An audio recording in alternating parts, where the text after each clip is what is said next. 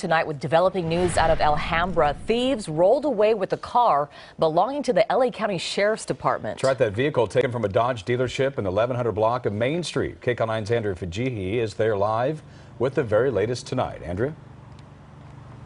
Well, Jeff and Susie, this heist happened at this car dealership on Sunday morning. Now, police say this car is not marked, but it does have lights, sirens, and a radio. Let's take a look at video of this dealership.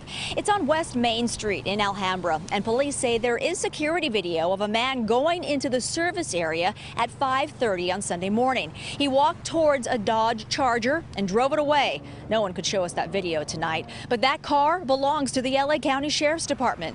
This is a picture of a similar car. It's described as a 2016 black four-door Dodge Charger with chrome factory wheels and California license plate 7MRA998.